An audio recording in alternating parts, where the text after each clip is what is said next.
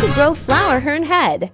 Genetic advantage. Find a pair of Flowerhorn fish with distinctive head features as parents. Parent fish with strong genetic traits have a 60 to 80% chance of making their offspring display those traits. Like a beauty contest, great genetics can make your fish shine in the aquarium. Luxury meals. Don't skimp, give them the best. Flowerhorns should enjoy a high protein, vitamin, and mineral-rich specialty pellet diet, with the occasional freeze-dried bloodworm, small fish and shrimp, just as we need to eat a nutritious diet. So do Flowerhorns need a little treat to get their spirits up? Water clarity.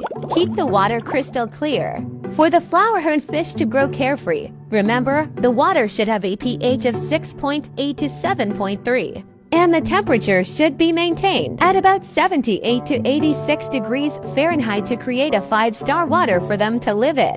Comfortable living environment. Give them a spacious water house. The recommended tank size for the Flowerhorn fish is 75 gallons, so that they can swim and explore freely without being constrained by space.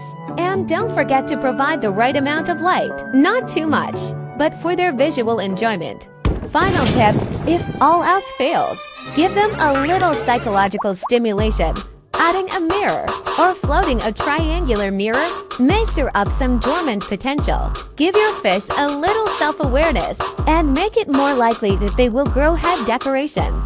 Remember, just as some people can't grow taller with all the eating and exercise they do, the outcome still depends on genetics and individual differences. Hopefully your fish will become an aquarium superstar.